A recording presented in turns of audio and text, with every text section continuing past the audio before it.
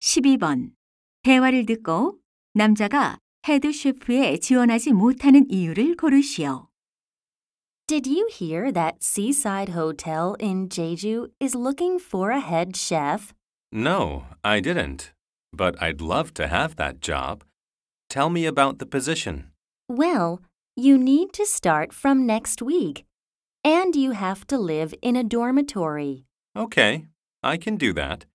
What kind of work experience is required? At least 5 years as a chef at a hotel. I've got that.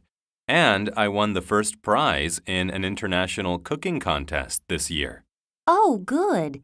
They actually want winners of cooking contests to apply. Great. Anything else I need to know?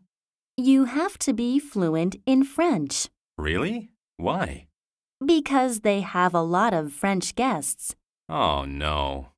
I'm not qualified to apply for the position. I cannot speak French at all.